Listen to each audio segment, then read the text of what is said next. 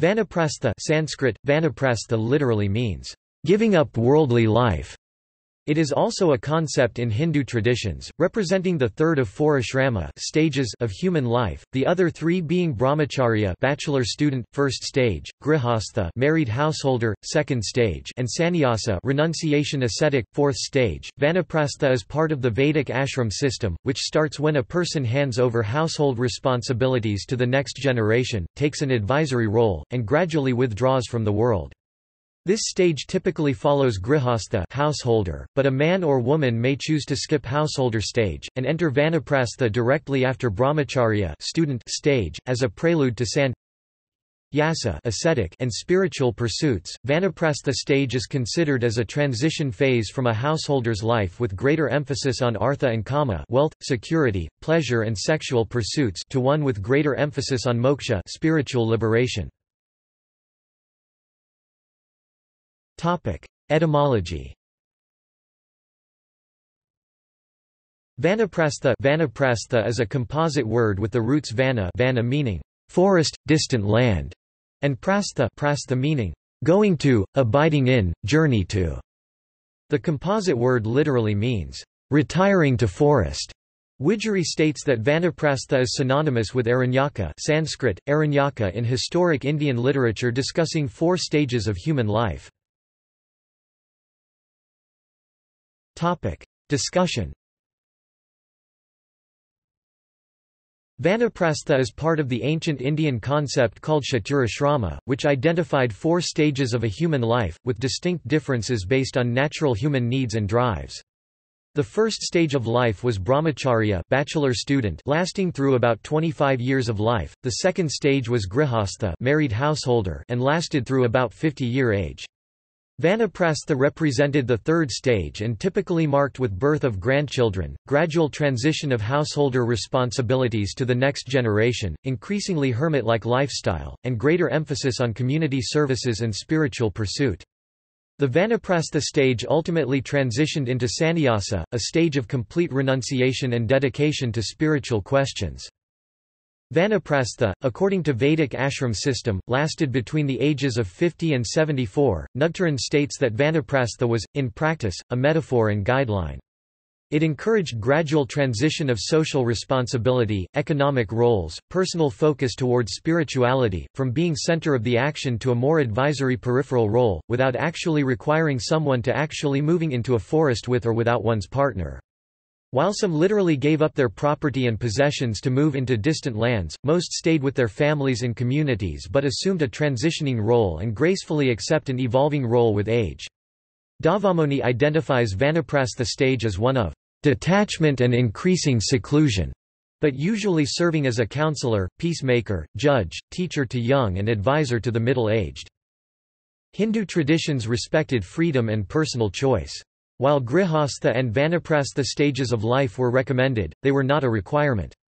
Any brahmacharya may, if he or she wants, skip householder and retirement stage, go straight to sannyasa stage of life, thereby renouncing worldly and materialistic pursuits and dedicating their lives to spiritual pursuits.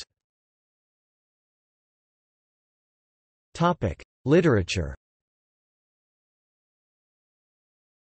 Historiejameson and Witzel state early Vedic texts make no mention of life in retirement, or vanaprastha, or ashrama system, unlike the concepts of brahmacharan and grihasthi which can be distinguished.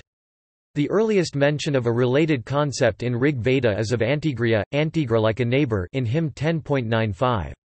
4, where the context and content suggests the elders did not go into forest, but continued to live as part of extended family, with outwardly role, in ancient India. In later Vedic era and over time, vanaprastha and other new concepts emerged, while older ideas evolved and expanded. The concept of vanaprastha, and sannyasa, emerged about or after 7th century BC, when sages such as Yajnavalkya left their homes and roamed around as spiritual recluses and pursued their pravrajika homeless lifestyle. The Dharmasutras and Dharmasastras, composed about mid-1st millennium BC and later, place increasing emphasis on all four stages of ashrama system, including vanaprastha. The Baudhayana Dharmasutra, in verses 2.11.9 to 2.11.12, describes the four ashramas including vanaprastha as a fourfold division of dharma. The older Dharmasutras, however, are significantly different in their treatment of ashrama's system from the more modern Dharmasastras, because they do not limit some of their ashrama rituals to the three varnas, Brahmins, Kshatriyas and Vaishyas. The newer Dharmasastra vary widely in their discussion of ashrama system, including Vanaprastha in the context of classes castes, with some mentioning it for three, while others such as Vaikanasa Dharmasutra including all four. Olivel posits that the older Dharmasutras present the ashramas as four alternative ways of life and options available, but not as sequential stage that any individual must follow. Olivel also states that Vanaprastha along with the ashrama system gained mainstream scholarly acceptance about 2nd century BC. Spectrum of views. Numerous ancient and medieval texts of India discuss the four stages of a human being. Each offers different perspective. Some are strict and literal, while others discuss the concept in contextual and metaphorical terms. For example, Manusmriti offers elaborate prescriptions for drastic kind of renunciation, describing in verse 6.21 what the retiree in the forest should eat.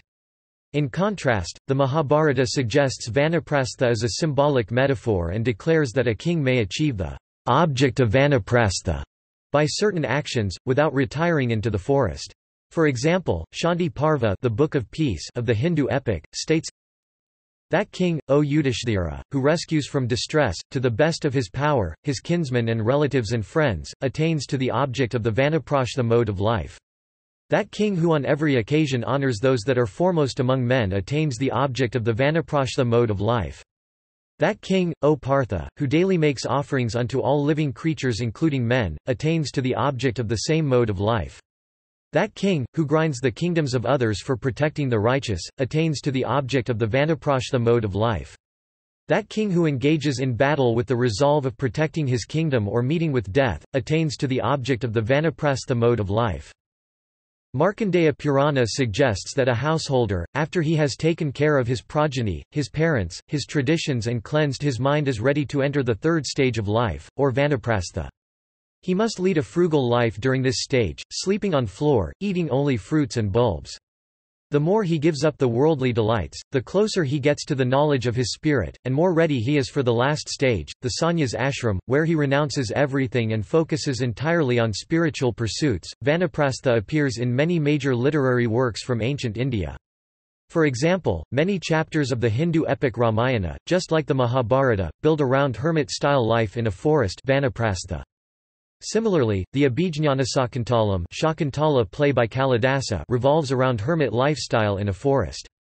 Many of the legendary forest hermitages, mentioned in various Sanskrit works, later became sites for major temples and Hindu pilgrimage. Narada Parivrajaka Upanishad identifies four characteristics of a Vanaprastha stage of life as Adambara, threshold of house, woods, Vaikanasa, anchorite, Samprakshali, cleansing rituals, and Purnamanasa, contented mind. Niggle states Vanaprastha stage to be a gradual evolution of a family man to a society man, from one seeking personal gain to one seeking a better world, welfare of his community, agapistic altruism.